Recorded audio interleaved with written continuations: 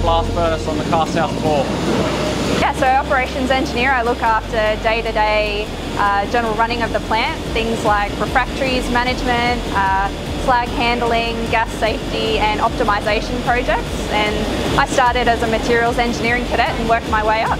So we do day-to-day tasks and maintenance around the blast furnace.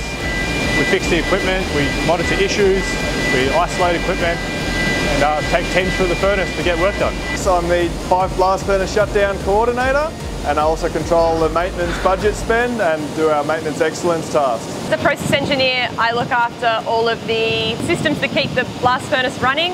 So the cooling systems, the gas cleaning system, the stoves which preheat the air that we use in our blast furnace. I'm on the core team that basically we maintain all the mechanical movements of the blast furnace, from the clay gun behind you to the tapping drill to the center screens and the coke screens over at the screening plant. Number 5 blast furnace is the only blast furnace in operation at Port Kembla Steelworks, so it supplies molten iron for our steel making process at Port Kembla. It's the heart of the iron making process here. Blast furnace is a counter-current process, so we put raw materials like coke and iron ore in the top and introduce reducing gases down here at the tuyeres. So the hot blast comes in this bustle main here, goes around tuyer stock and in through 28 tuyeres, and that hot air is preheated in the stoves, which is another part of the process that I have to keep an eye on. So we charge iron ore and coke in the top of the blast furnace. We have a hot blast coming in at the tuyeres, as well as pulverised coal and oxygen. These meet in the middle in the stack and form a smelting reaction, and that's where we get our 2 phases, which are slag and iron tapped from the furnace and sent on to steel making for further treatment. It's basically the heart of BlueScope. Every 6 months we take the blast furnace offline for a planned maintenance outage. Our target time is generally around 48 hours. So in between the 6 monthly shutdowns, we plan for the shut, obviously organise all our work, our contractors, spares, engineering. I know number 5 is quite important. We're going to keep this place running as long as we can.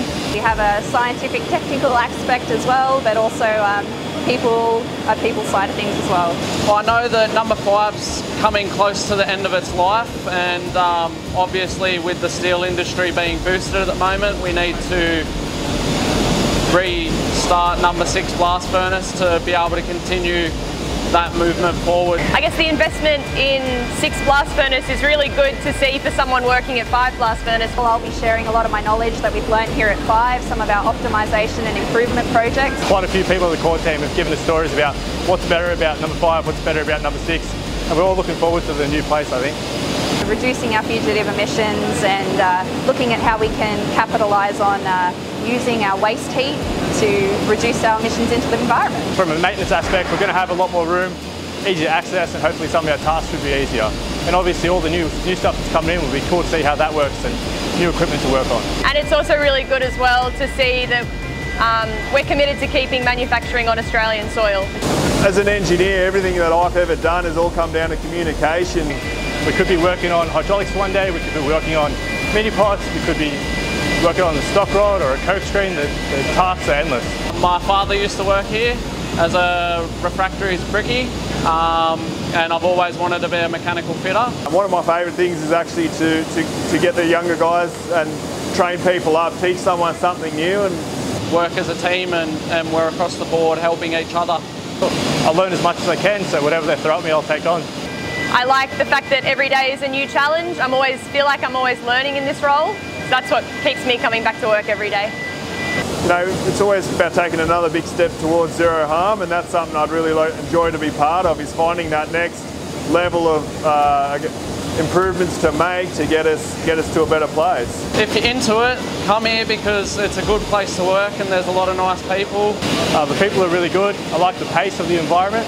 I just like the different daily routine. It's never the same. I guess some of the things you don't really know fresh out of uni is just the scale of how big industry is, and I guess the magnitude of gas, raw materials, molten material that you're actually dealing with. BlueScope's a very big place. Just because you drive past, it doesn't look that big, but I was shocked when I first started how big BlueScope actually is.